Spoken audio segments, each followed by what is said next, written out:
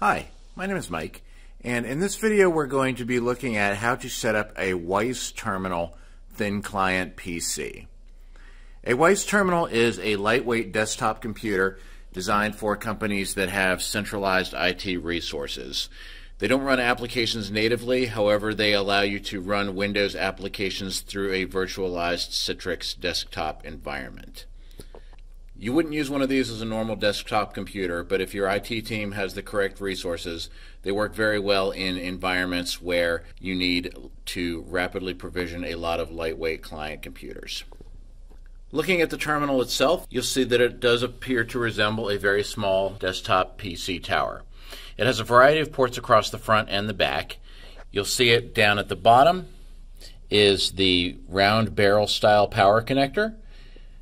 Above that are 3 DisplayPort connectors, which this natively supports up to 3 DisplayPort monitors. There's 4 USB cords plugged in here above that, and if we pull it up and flip it over a little bit, you can see it also has a Ethernet cord plugged into it. There are a few other ports that are unused in this application. For example, this one also supports a old style VGA monitor. Looking at it from the front, you can see there's the headset and microphone, a USB-C, as well as several USB 3.0 and 2.0 plugs. One of those on the front has the receiver for the wireless keyboard and mouse plugged in. In this particular application, all of the cords are bundled together with this wire loom and then run under the desk and through various pieces of loom just to complete the installation and make it look neat. You can see those 3 USB cords as well as 3 DisplayPort cables are plugged into the back of each of these 3 24-inch Dell monitors. As I said before, the Wyse terminal does natively support up to 3 simultaneous displays when using DisplayPort connections. This is a Planar monitor stand, and the wires are just kind of ran through this loom and zip tied into place just to provide a neat appearance. Looking at it on the back of each monitor, you'll see where the DisplayPort and USB cables are plugged in, as well as the power cable for each monitor.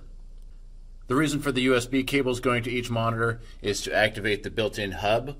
Each monitor has several USB ports on the bottom as well as on the sides, and in order to activate those, you need to plug in the USB cables to the computer. Looking at our setup from the front, you can see off to the left is the desk phone with wireless headset. The desk phone is an Avaya desk phone with a Plantronics wireless headset.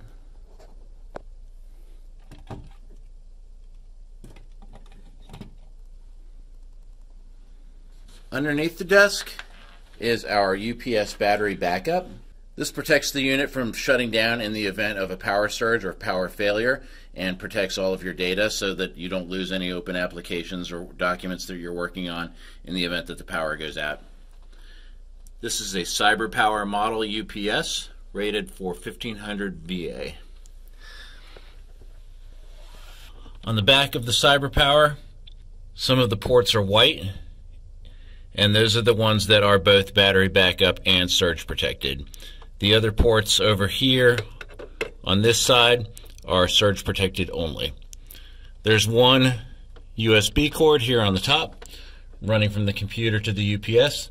That allows the computer to monitor the power status. So for example, if the power were to go out, the UPS would notify the computer so that it can effect an orderly shutdown if the power stays out for too long. You also have several wires tucked up under here, most of them running through this wire loom for neatness. It helps keep the cables from being tripped over as much as possible. Also under the desk, you can see the network jack, one for the Wyse terminal and one for the phone. The phone is a PoE phone, which means it receives its power over the network from the network switch. Getting back to our Wyse terminal PC setup, you'll see from the front there is the wireless keyboard and mouse, which are connected through that little USB receiver you saw on the front of the unit, as well as the 3 24-inch Dell monitors on the Planar monitor stand, and also this standing desk adapter, which allows the entire workstation to raise and lower for convenience and comfort of the person working here.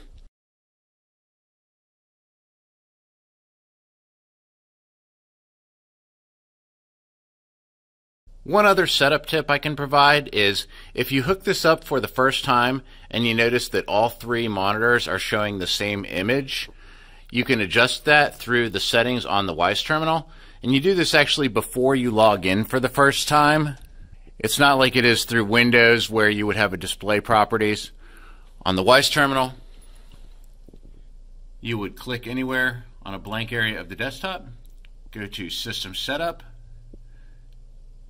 Display, which just presents you with this screen, which shows mirror mode. So we want to turn that off, and now you can see the 1, 2, 3 monitor configuration. You can also click on the middle one and make sure that that's set to be your main screen. In this case, it already is the main screen, so that option's grayed out. But for example, if I were to select one, you see I have the option of making that my main screen. Basically what main screen does is it just controls where the Windows taskbar and start menu and your desktop icons are placed. In a typical setup like this, the main screen would be the center one, whereas if you only had 2 monitors, the main screen would be the left one. So we're going to go ahead and hit apply and OK. And then after a moment, all 3 screens should come on, and you'll see that this provides, if you drag a window across your screens, everything is logically placed.